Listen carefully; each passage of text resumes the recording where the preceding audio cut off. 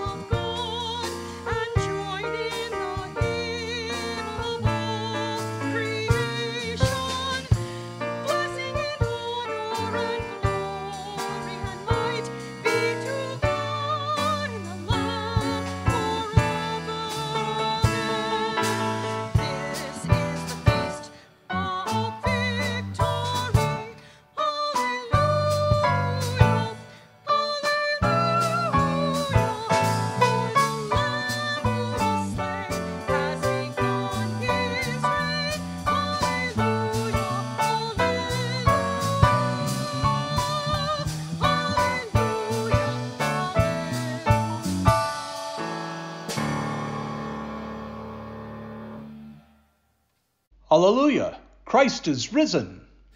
He is risen indeed. Alleluia! Let us pray. O God, you gave your only Son to suffer death on the cross for our redemption, and by his glorious resurrection, you delivered us from the power of death. Make us die every day to sin, that we may live with him forever in the joy of the resurrection, through your Son, Jesus Christ our Lord, who lives and reigns with you in the Holy Spirit, one God, now and forever. Amen.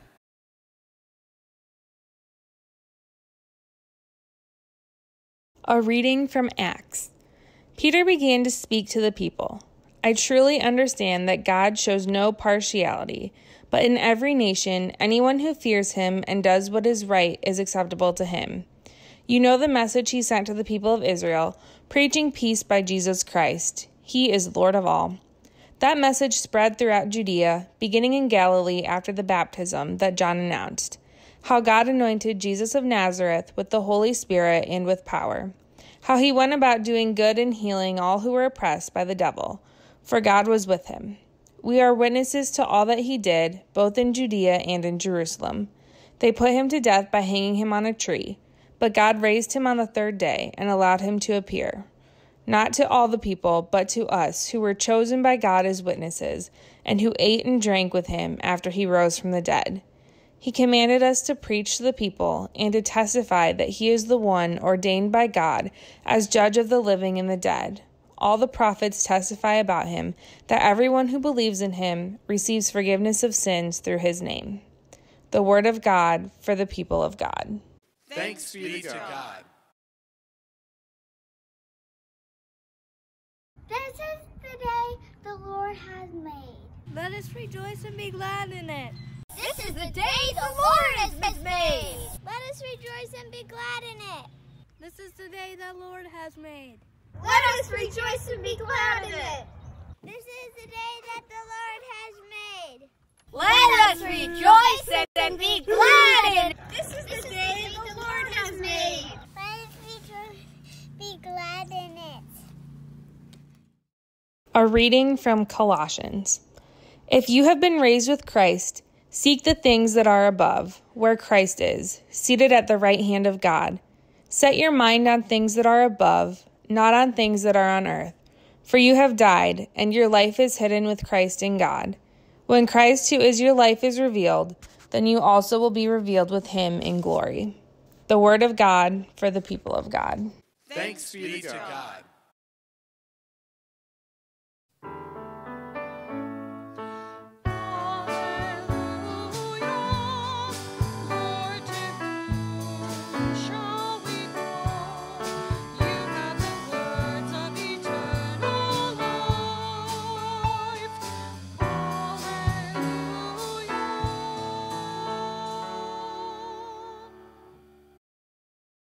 The Holy Gospel according to Matthew. Glory to you, O Lord. After the Sabbath, as the first day of the week was dawning, Mary Magdalene and the other Mary went to see the tomb. And suddenly there was a great earthquake, for an angel of the Lord, descending from heaven, came and rolled back the stone and sat on it. His appearance was like lightning, and his clothing white as snow. For fear of him, the guards shook and became like dead men. But the angel said to the women, "Do not be afraid. I know that you are looking for Jesus who was crucified. He is not here, for he has been raised as he said. Come, see the place where he lay.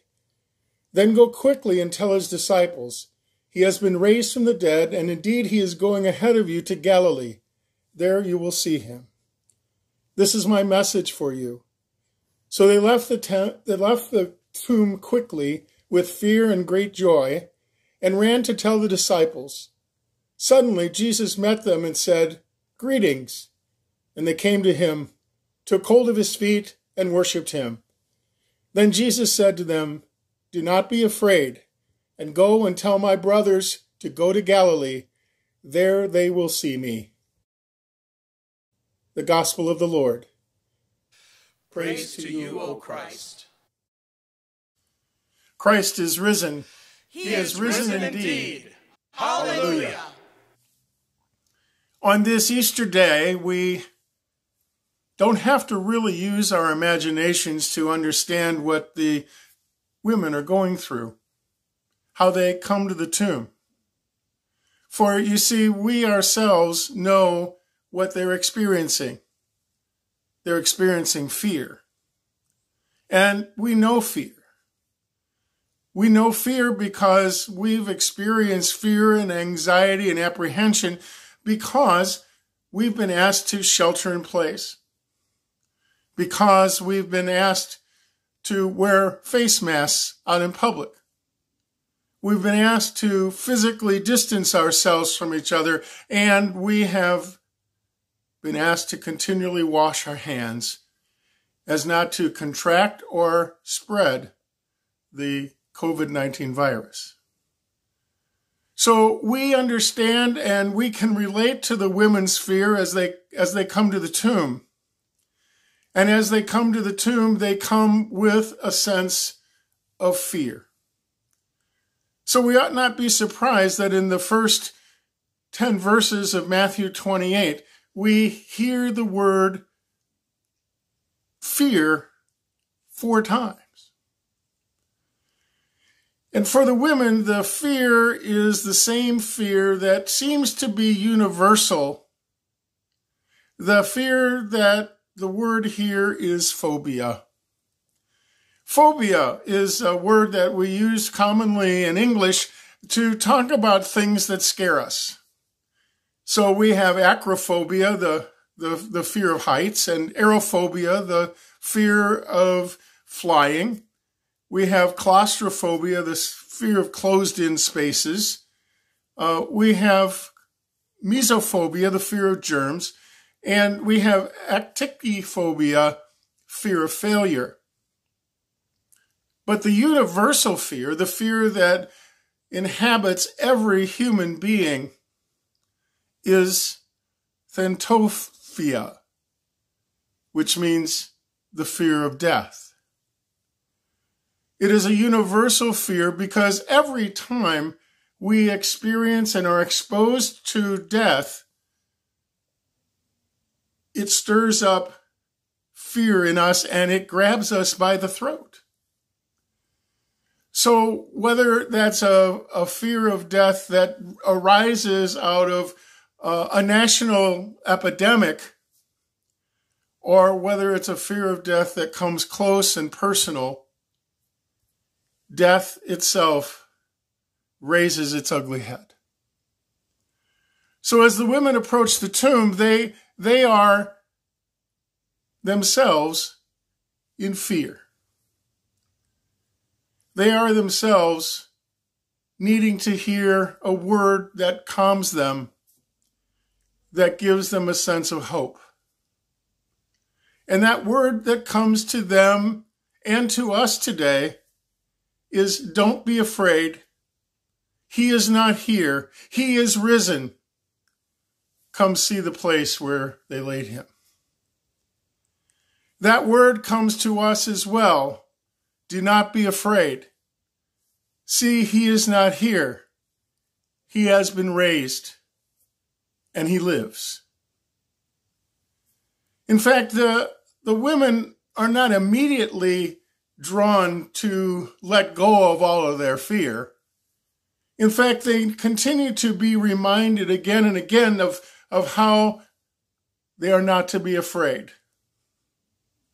And the last do not be afraid comes to the women and to us today as well from our Lord himself. Don't be afraid. See, I am alive. As he said to Mary, I am the resurrection and the life. Whoever believes in me, though he die, yet shall he live. And whoever lives and believes in me shall never die. We have the assurance today that Jesus is risen, that he is alive, that he tells us we need not fear. In fact, he says to the women, go and be on a mission. And that mission is to tell the disciples that I go ahead of them into Galilee where I will meet them. Jesus tells us today that we are not to fear because I'm alive and I'm with you today. Live life. Don't fear. That new life in Christ comes through baptism. It is in baptism that we are sealed by the Holy Spirit and marked with the cross of Christ forever, so that we are again and again assured as we daily recall our baptism that Christ is alive, that he's risen, that he's in our lives, that he accompanies us each and every day. Now, the other word that appears in this gospel several times is the word tell. The women are told to go tell the disciples that Jesus is going to meet them in Galilee. And as we read the end of this gospel, we discover what the disciples are themselves to go tell. That they are to go into all the world and tell the story of Jesus, preaching, teaching, and baptizing, with the promise that he will accompany them even to the end of the age. What an important message for us today as well. The idea that we too are to tell this story. And it's a story that needs to be heard, especially in these times of pandemic. Tell the story that Jesus lives. Don't be afraid. Tell the story that Jesus is with us, no matter what we're experiencing. Tell the story to yourself each and every day as you remember your baptism. Tell the story to those you are sheltering in place with, reminding each other and tell the story to your virtual community that Jesus lives to take away fear and provide hope for the future. Hope in these days when it seems that things are a bit hopeless. As we on this Easter Sunday encounter probably the peak of deaths within Illinois, but reminding us that on this Easter day, Jesus has overcome death, has conquered the ultimate sting of death, and has given us new life. These are the gifts we've been given, and Jesus goes with us into the day. We are his people. He loves us, has given his life for us, has been raised for us, and gives us hope. So Christ is risen. Christ is risen indeed. Alleluia. Amen.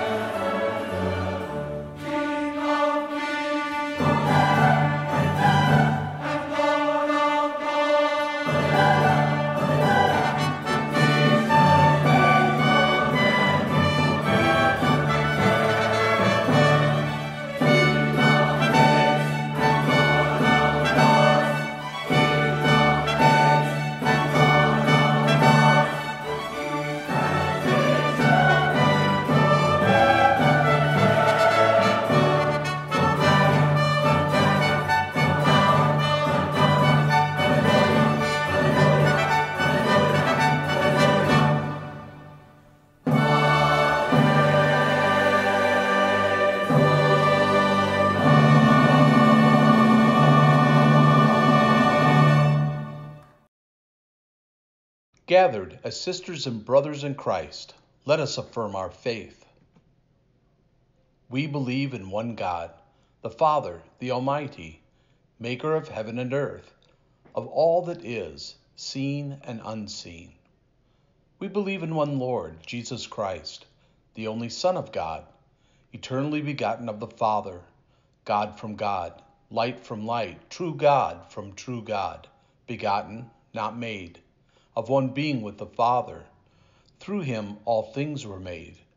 For us and for our salvation he came down from heaven, was incarnate of the Holy Spirit and the Virgin Mary, and became truly human.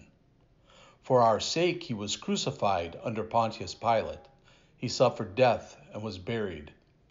On the third day he rose again in accordance with the Scriptures. He ascended into heaven and is seated at the right hand of the Father. He will come again in glory to judge the living and the dead, and his kingdom will have no end.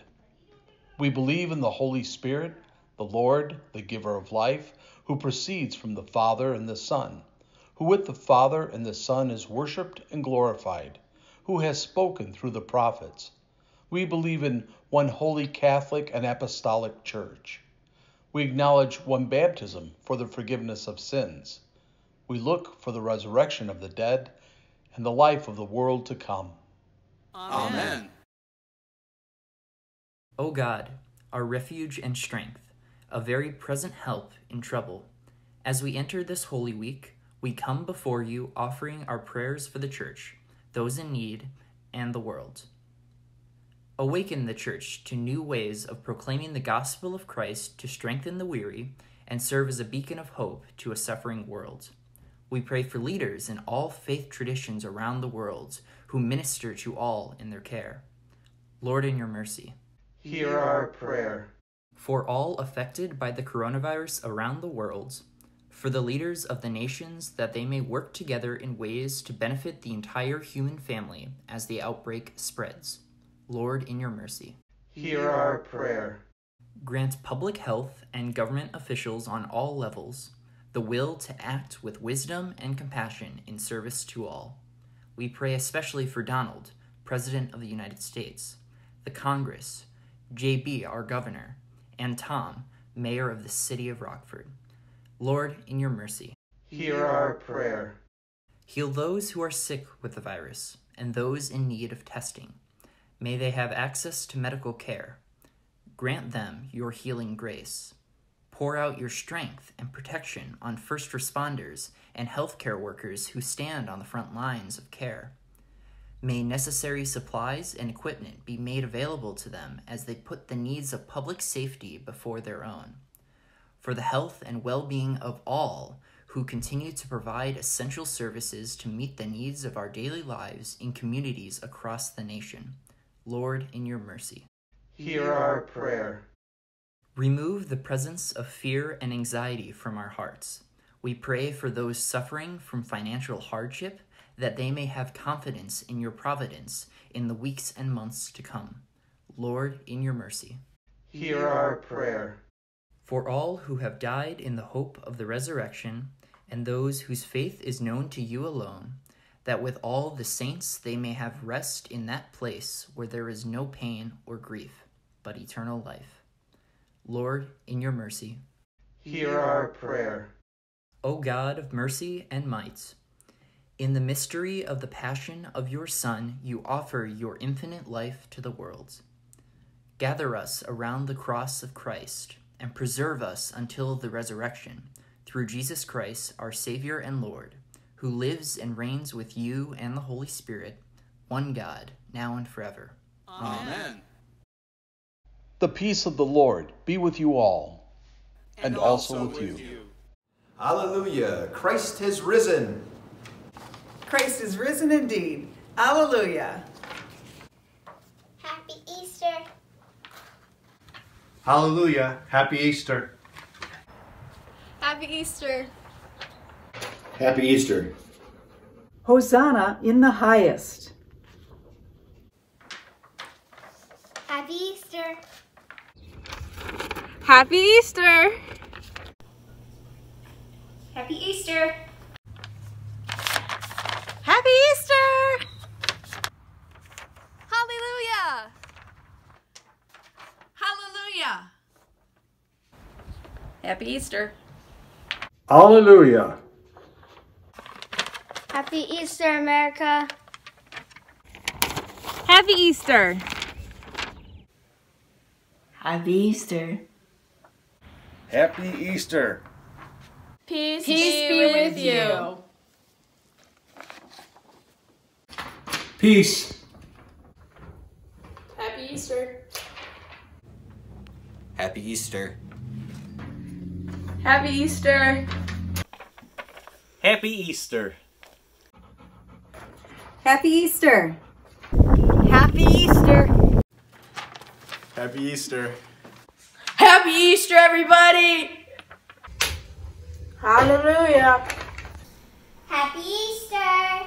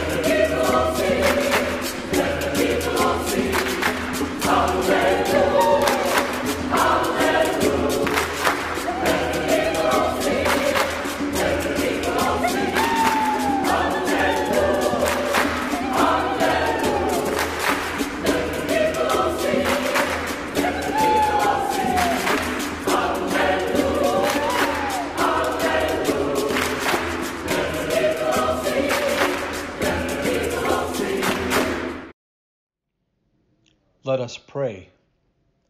Praise and thanks to you, holy God, for by your word you made all things.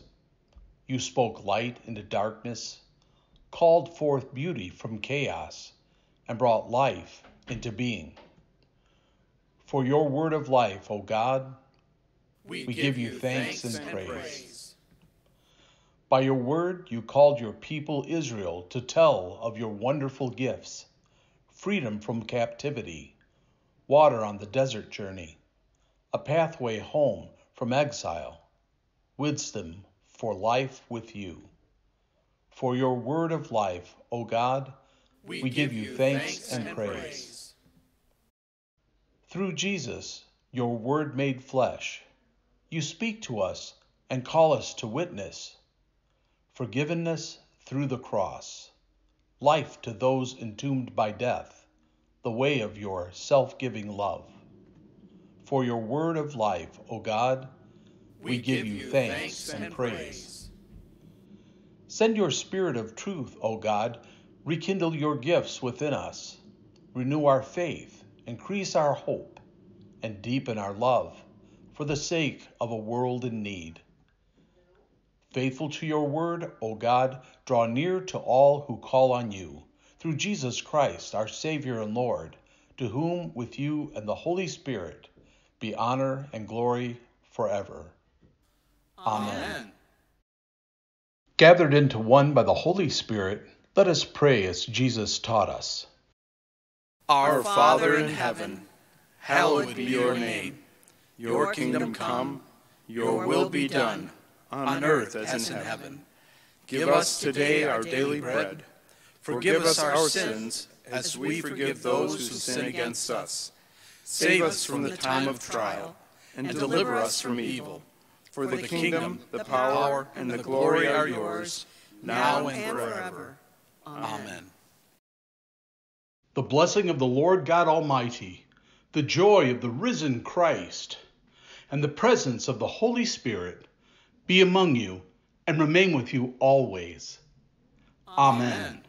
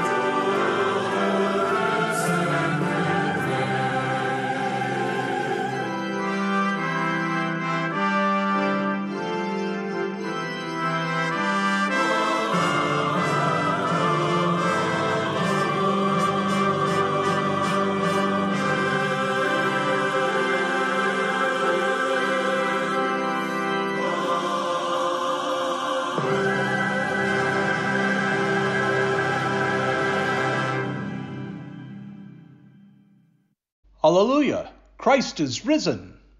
He is risen indeed. Hallelujah!